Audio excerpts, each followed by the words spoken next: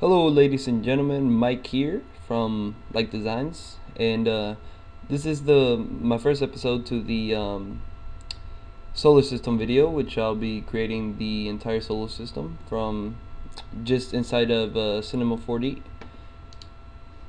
And here we go. First things first, I need to set up my render settings. Sorry, I have a preset made already, so yeah. All right. First thing you want to do is obviously create a sphere. Once you create that, there's a few things you could do right away. The sphere, first of all, the sphere is already at perfect shape. Whenever there's really no point in making a lot of segments and making it lag a little bit more, unless you obviously do something like this. Let's try that out real quick. It'll still be a perfect circle. Okay. Yeah, so just it really doesn't matter at that point. Next thing you want to do is download the files I have on the bottom. We'll be creating Mars on this video, which is the most outer terrestrial planet, and it's the planet that's closest to the asteroid belt, in case anyone's wondering. Okay, so download these images. I'll have a link in the description, so go check it out.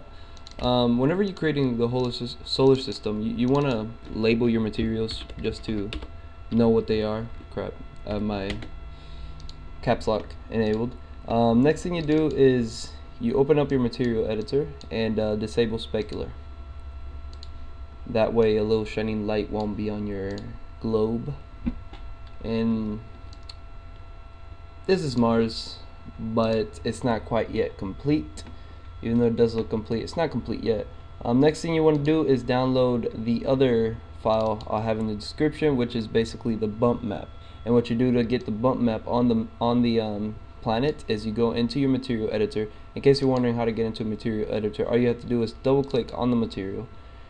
And next thing you want to do is go down to bump, enable it, go to texture, load image, and load the image wherever you save it, which is called Mars Elevation. Wherever you save it, just go into it and load it, which will be this image right here. Yes. Now, the thing I do is go to sampling, MIP, change it to alias 3, and change the strength all the way up to 100. And now you'll have bump map on Mars. As you can see, there's like a little shadowing right here, but this is just the unrendered version. The rendered version will look like this. There you go. See, like there's a bump to it.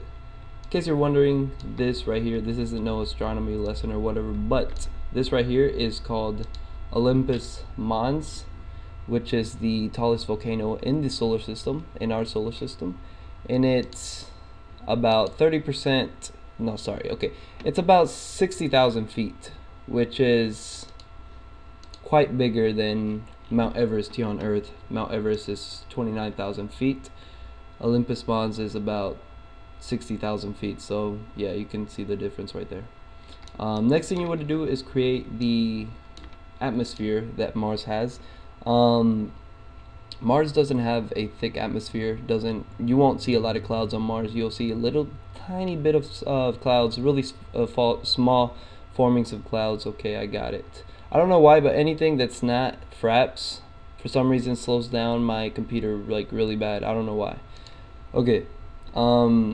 Next thing you want to do is create the atmosphere, which will be it'll just be a glow effect basically. So just go into glow, and right now it'll be like this, but you don't want to leave it like that because it doesn't look good. As you can see, it just looks stupid. First thing you want to do is lower the inner strength to around 40. 43 would be just fine, and the outer strength drastically all the way down to around 80, I'd say. Now if you render this, it'll look like that. Mars will be glowing a little bit. This is how it would actually look in real life basically. It'll be a less glowy, but Mars has an atmosphere. It's just not as thick. You won't see rain or whatever on well, actually you would, but it's kind of different on Mars because it's really cold, and I don't know how to explain it. Just Mars is a lot different from Earth. Its atmosphere is very thin, and yeah, it's very cold, very cold. So that was it. This is the first tutorial on how to create the inner terrestrial planets of the solar system. And the first planet is Mars. I'll keep on moving in. Next video will be Earth and its moon. And after that, Venus. Venus is very simple, extremely simple, and Mercury, which is the most simple of all. And then after that, obviously, I'll be creating the sun, and that's perfect right there. Okay. Yeah, so thanks for watching. Please rate and subscribe.